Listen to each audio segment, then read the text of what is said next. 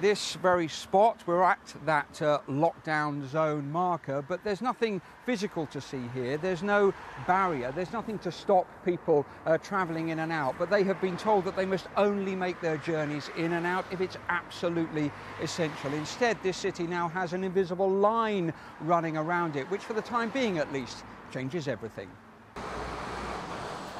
Day one of Leicester's local lockdown, and on the city's Melton Road, it's all still sinking in. It is scary. It is scary, yeah. Because number is going high and high and high. This is your first day out of the house in a long time. How long?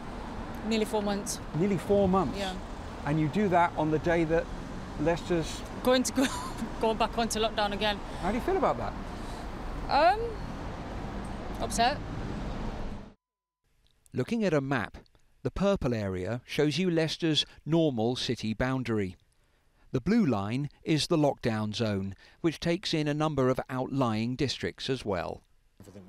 Chris's shop is right on the edge, but there isn't enough detail yet for him to know if he's a few metres inside or outside the lockdown line. We've only just opened. We've had to totally restock the shop. Spent quite a bit of money in putting things in place. And then to have to close again, possibly lay staff off. It's uncertain times, and it's not good. Uncertain times for a whole city. More detail to come on how police might enforce some local lockdown measures here, and on why Leicester has seen a spike in cases. At the moment, we do not have precise data on is this a ethnic-related issue. My suspicions are it may be a geographical related issue. In other words, housing, crowded housing, extended families. 10, 15, 20. Another part of this for Leicester, schools closing to most pupils later this week. I don't think it's fair because the little ones have only just really started to go back. The school has done everything possible. It's actually, compromising their education. The Health Secretary sought to reassure parents and teachers.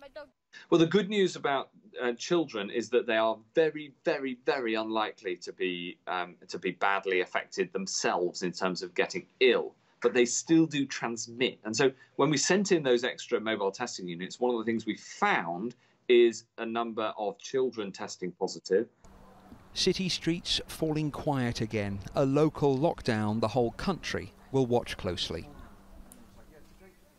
Indeed, and on that point, Peter, Leicester facing 2 weeks of further lockdown. How likely is it that other towns and cities might have to do the same?